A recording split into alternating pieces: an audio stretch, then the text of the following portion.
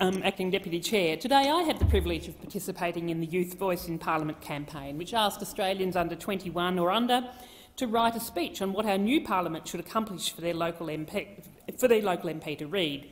I'm delighted to share the statement of 15-year-old Newport resident Phoebe Gowan. Hello, my name is Phoebe and I'm a 15-year-old from the electorate of Gellibrand. I'm writing to address the increasing gambling rates in Australia. Around 6.5 million people in Australia above 18 are regular gamblers. Since there are over 20 million people above 18 in all of Australia, it is not hard to see that this is an outrageous number. And still, you allow so many gambling ads on social media and TV.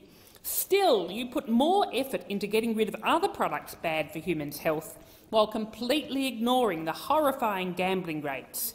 For example, more effort is put into abolishing smoking in Australia. However, gambling is just as bad for us in indirect ways. Homelessness, bankruptcy and so many more consequences can branch from gambling addictions. I believe that we need to ban gambling ads online to not only show how gamblers can live without the bright lights of casinos, but also to prevent young people from falling into the trap of having faith in slim chances. Ignoring the ever-increasing signs will greatly affect Australia. Please get rid of gambling ads to help our country get past this hurdle and progress forward.